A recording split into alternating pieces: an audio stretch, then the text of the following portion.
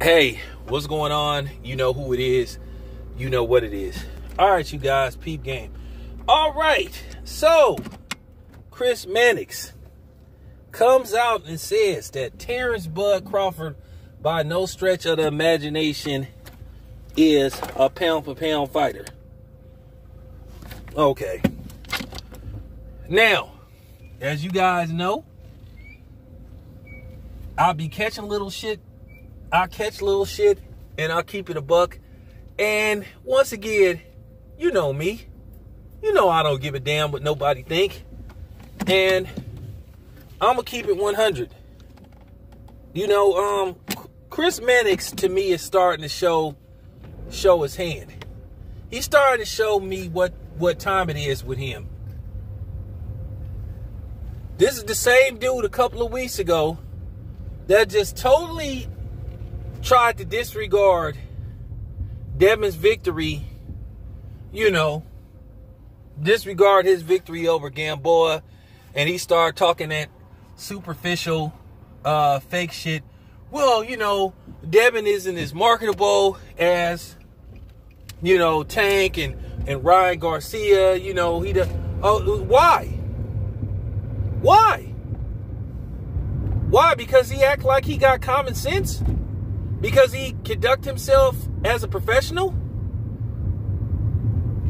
So once again, you got to act a damn fool, right? To draw interest, right? So you have to conduct yourself like Floyd or Adrian Broner, right? For people to take interest in you. So basically, to a certain degree, it got to be a minstrel show. Unless a black fighter put on a minstrel show and, you know, act like a damn fool and act like he don't got no home training, he not marketable to a wide audience, huh? So that just goes to show you, you know, what people think of black people, and particularly black men. So here go the thing, and I'm finna keep it a buck. Blue put the video out, and I decided to watch it and respond to it. You know, Blue doing his thing. And if any of you niggas, and I seen niggas speak on that shit, any of you niggas come to my channel trying to, you know, double talk and try to be a double agent on some real shit, you busted. On some real shit, you busted. You're showing your hand.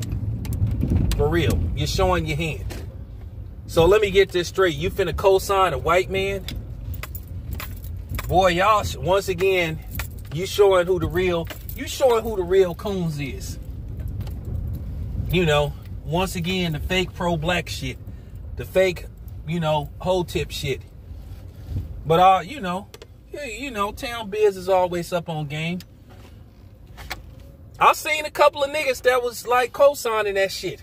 That was black. I mean, like I said, some of you Errol Spence nut huggers and apologists, y'all, like I said, worse than white people. I'm just keeping it a hot buck. It gotta be said. Some of y'all can think yourself like white people. Real talk. So now because Chris Mannix speaking, oh, it's the gospel. You had niggas on there say, see, this what I'm talking about. Coon, handkerchief head, Sambo, buck dancer.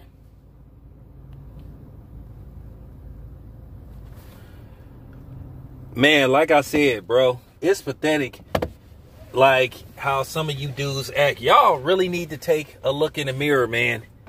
Because y'all are blatantly showing y'all bias.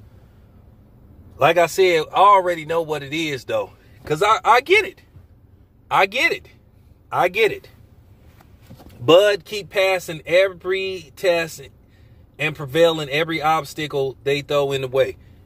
You know, I did a live stream. Y'all need to check it out. I broke it down. You know, because like I said, I told you, man. You know, I have my own opinion. And I told you, I don't follow nobody's script. I do my own thing. I have my own opinion. And I'm just keeping it 100. I'm just keeping it 100 about this shit. So like I said, so now because a white man voiced his opinion, and speak against Bud. Now all of a sudden y'all enjoying it. Now all of a sudden, see? So, you know what I'm saying? Okay, cool. Like I said, once again, y'all showing y'all hand. Y'all showing y'all hand. So whatever Zaddy think of Bud, it's the gospel. So whatever I say or don't say is not factual. But whatever a white man say is vindication, is certification. Like I said, it's a lot of ass backwards niggas on YouTube that make videos and that comment. So I'm just keeping it 100. Like I said, I'll just be peeping shit out. Chris Mannix is the same dude that ripped Devin Haney for basically being a professional. Like I said, at the end of the day, I could read between the white lines. And I'm not talking about cocaine, even though probably a lot of those announcers probably do snort a little, powwow. But at the end of the day, I'll see right between the white lines or white lies, whatever you want to call it. Because like I said before, I'm not worried about backlash. I'm not worried about people saying, hey, your town is making stuff about, because it is about race. And anybody that say it ain't, you a damn lie. Like I said, why is it that a black person can't win for losing? You conduct yourself like Andre Ward, they don't like you.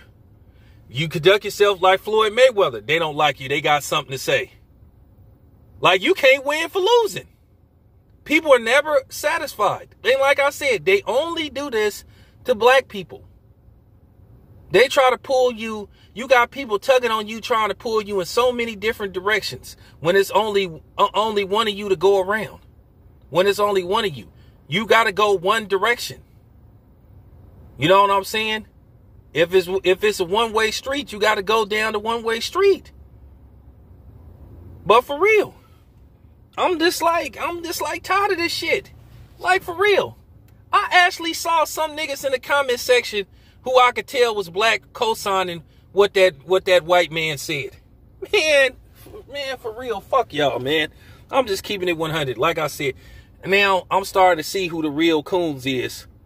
But y'all calling other people coons and insinuating other people as coons. Man, get out of here. This your boy Town Biz.